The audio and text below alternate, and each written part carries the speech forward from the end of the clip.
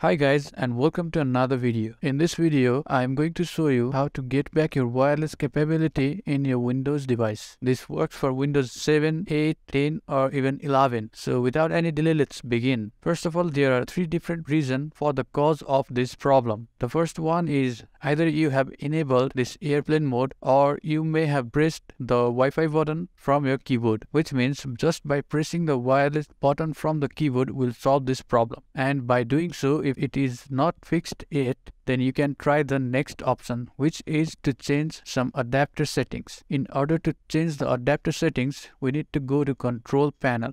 So search for Control Panel and open it. Now go to Network and Internet. In case if you have different interface, just go to View By and click on large icons. I will do this as category and go to Network and Internet, then click on Network and Sharing Center, and just to the left of it you can see Change Adapter Settings. Click on it. As you can see, I have three different Wi-Fi adapters available. One is Ethernet and the other is VPN, and finally we have this Wi-Fi option. So it is disabled. Let's enable it. Just right click on it and click on Enable. So it will enable your device. This process might have fixed your problem.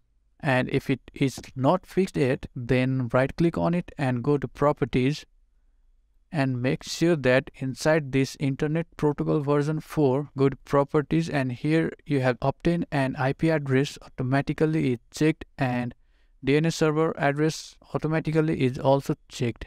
Then click on OK.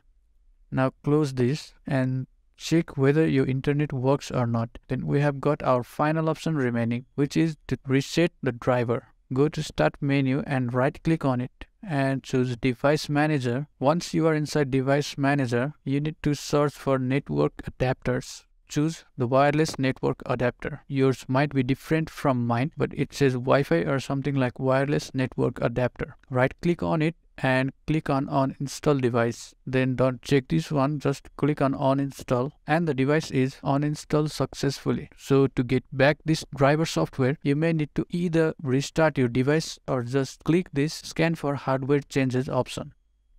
So now right click on it, click on update driver, choose browse my computer for drivers, click this let me pick option, choose one of the available driver, then click on next. Now close this, and this step will surely fix your problem. So if you have any other kind of issue regarding your Windows PC or laptop, then you can comment on the comment section and I will post a video related to the solution of that problem. Thank you, and I will see you in the next video.